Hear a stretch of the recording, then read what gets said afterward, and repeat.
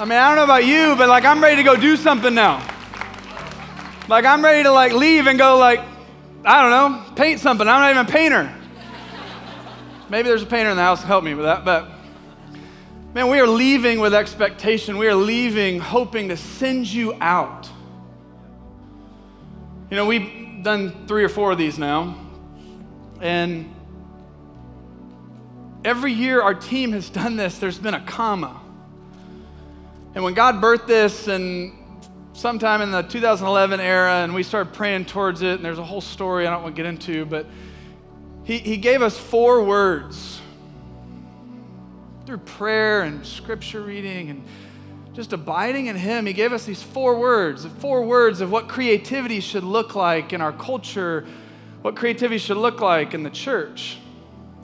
So we started with contagiousness, that it should move people to think differently, to see Jesus more clearly, but it starts with us being contagious creators, made in his image. And when it's overflowing in us, we will be sent out ready to go point people to Jesus. And that was Salt 13.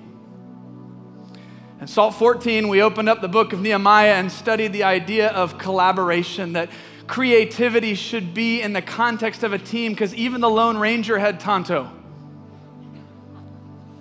That ministry was never meant to be done in isolation, and that we would lock arms with one another, not just in our own staff teams, not just between the pastor, tech guy, creative person, worship leader, which that's kind of a miracle in and of itself some days, right? But that we would also reach across the aisle and we would lock arms with the Big C church, realizing it's time for us to rebuild the creative walls of the church. And he's going to use cupbearers, which are you and I, the people who set the table to be launched to sort of dream new dreams. And that was Salt 14. And last year at Salt 15, we gathered under this idea of uniqueness, the 3rd word. Uniqueness, that God has planted something in each and every one of us in the room. That I don't work at Willow Creek, so nothing like this is going to look like Bill Hybels is crafting it. And I'm not the guy who made Cirque du Soleil. And so this isn't going to look like Cirque du Soleil. Not that that's what we're trying to go for. But the coolest part is the guy who did Cirque du Soleil is not Luke.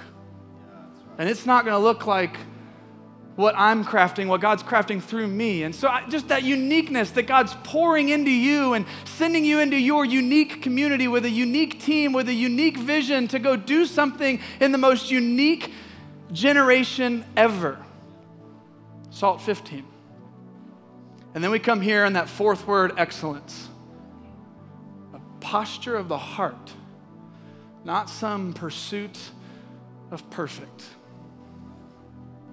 4 words. Contagious, collaborative, unique, excellent. You're salt. And as he said, is salt we think of as this collective whole, but you're going to leave this place scattered. You're going to go back to your communities, and you're going to be those individual crystals. And you're going to flavor, you're going to heal, you're going to preserve the gospel in this day and age, and you're going to help people thirst for Christ as you leave.